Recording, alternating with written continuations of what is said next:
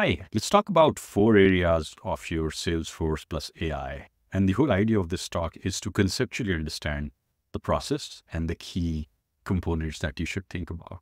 So the first of them is all about data context mapping. And the idea here is what information from Salesforce are you extracting and sending over to AI for processing and getting back, right? So this is the most important area. People in this space need to understand business concepts, business process, business entities. What do they mean? What kind of interpretation you want to draw out of it. If you're a business analyst, if you are someone associated with data, if you're an admin, really important for you. And the beauty of this is because it's conceptual, it doesn't matter what AI tool you use to get here. Similarly, the second part of this is the prompting itself. So now that you have this data, you have some grounding in Salesforce information. What kind of prompting do you do? What kind of grounding rules do you set up? So you may be doing summarization of cases, of accounts, of opportunities, whatever.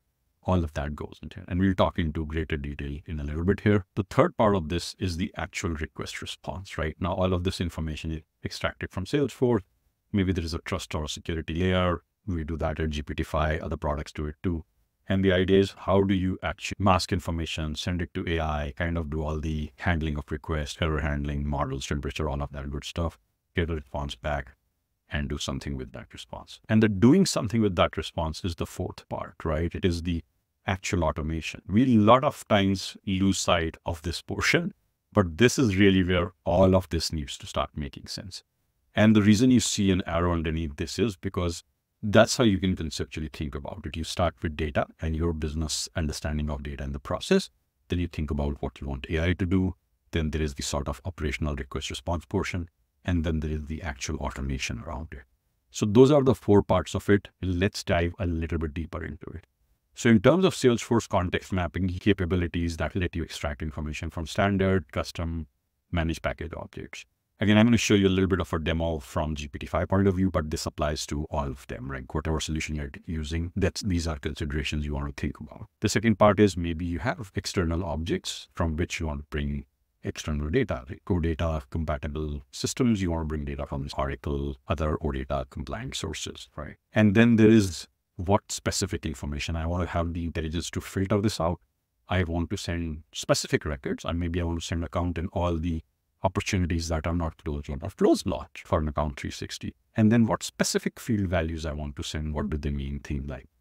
So this is all the data context mapping that you want to think about. Again, great areas if you come from a business process perspective, if you're a business analyst, data analyst, system administrator, architect, those kinds of people, very important here. Let's jump into the second portion of this. This is really fun, which is where you actually start doing something along the lines of prompt engineering, right? And the idea here is you can give prompt instruction, then you want to ground them with Salesforce field or data. And what that means really is grounding means that the data is embedded inside that prompt. So you can say, hey, generate me an email and address it to person's first name. So you can embed that kind of grounding, and I'll show you that in a little bit inside Salesforce.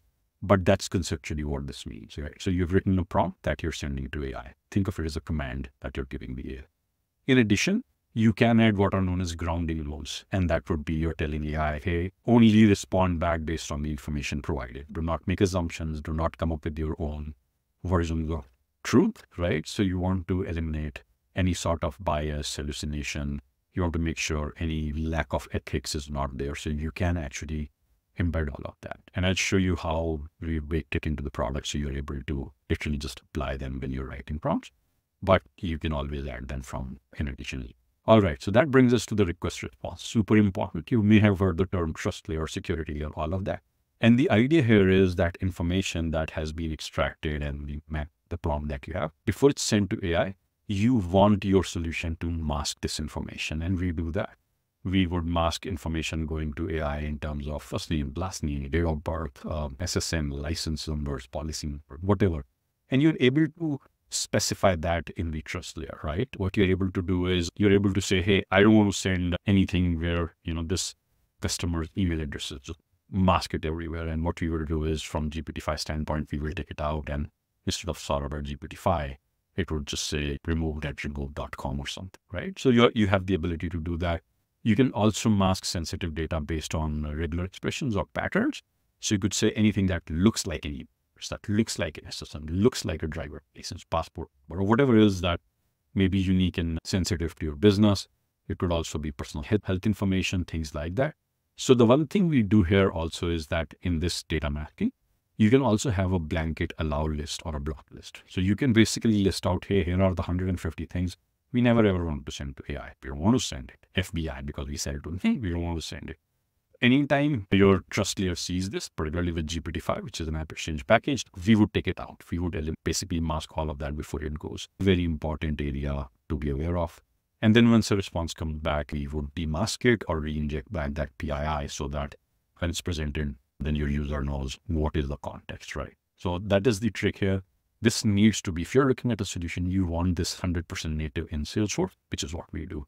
So if you just literally deploy our app exchange package, it has a built-in security here, trust layer. You don't need to buy anything else, just your regular Sales Cloud, Service Cloud, any industry code can work with it. Anyway, back to this, the entire request responses here. One of the considerations that you should think about is auditing, right? If this is happening and you have a solution, you want to have a very good audit capability to know what was sent, what was masked, all of that, because your InfoSec may need to see this, they may need that validation. And we do all of that for that reason. All right, that brings us to automation, super important area and often neglected because all of the conversations that I have usually are in these three areas. But when you think about automation, you want the ability for the response that comes back. You want your solution to update the response maybe in one or more field.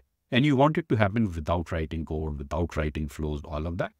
And actually, you do that in GPT-5. You can declaratively state, hey, update the case summary here, update the product for which this case was open here, update the account summary here, give me a version of everything that's happened on this opportunity and bring that summarization updated somewhere. Give me a sentiment and update it. So all of that kind of stuff you want to do here, very important. The second area is, are you able to invoke all of this stuff from flows and triggers? And again, that's really important from an automation perspective. You want the flexibility to do that.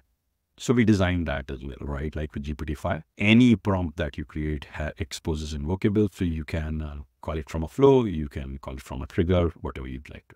Third part of this, which is very important, is you may need to create tasks or event or other kind of record based on the response you're getting back from AI. And you want to be able to have that degree of automation, really important. And the last point on this is all of this would be incredibly more capable and useful if you are able to expose this to Einstein chatbot or other external systems. And we support that. GPT-5 actually integrates directly with Einstein chatbot. So your chatbot responses can be actually generated through a combination of AI and RAG. But the point is, no matter what solution you use, you want to think about the ability to expose this capability of AI plus your Salesforce grounded data in a secure manner across various endpoints. So whether it's through chatbots, you may also want it on a community's website, right? You may want to expose it there. And again, we support that.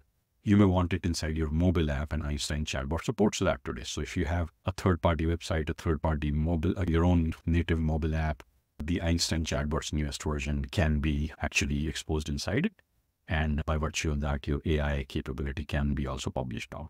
So that's the summary of all of this. I'll do a follow-up video where I dive deeper into data context mapping, prompt, request response, and this. Let me know if you have any questions or any thoughts about this. Thank you so much.